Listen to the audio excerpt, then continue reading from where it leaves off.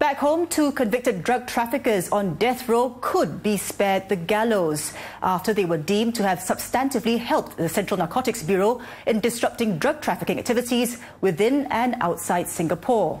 Both Yong Vui Kong and Subashkaran Pragasam were convicted of trafficking heroin and sentenced to death. The Public Prosecutor will now certify to the High Court that the men have substantively assisted the authorities.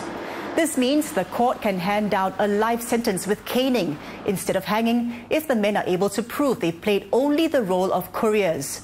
Yong and Subashkaran are the first 2 drug offenders on death row to be issued the certificates of substantive assistance under the amended Misuse of Drugs Act. There are currently 26 people on death row for drug offences who can apply to be resentenced. Amendments to the Act as well as to the Penal Code came into effect this year. The changes to the law remove the mandatory death penalty for certain types of homicide and drug trafficking offences in a move to temper justice with mercy. Those who have been sentenced to death for such offences can apply to be resentenced under the revised regime.